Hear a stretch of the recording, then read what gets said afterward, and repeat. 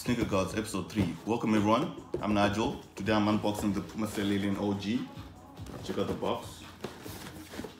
Here's the shoe.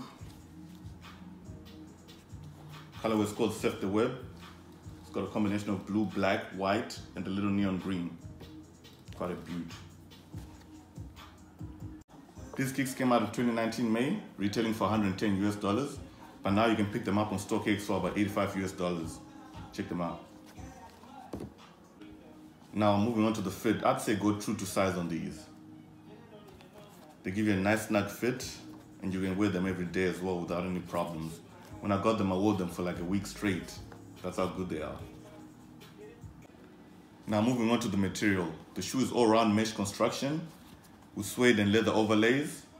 The cushion is made up of PUMA's EVA foam and PUMA's visible cell unit at the back. It's quite a comfortable shoe, this. Okay, now, if I was offered the resale price for these, would I keep them or would I sell them? And the answer is simple. I'd definitely keep these. $85 versus $110 is a loss, and the shoes are dope. Come on, look at them. Please like our video and subscribe to our page. Thank you for watching. Peace.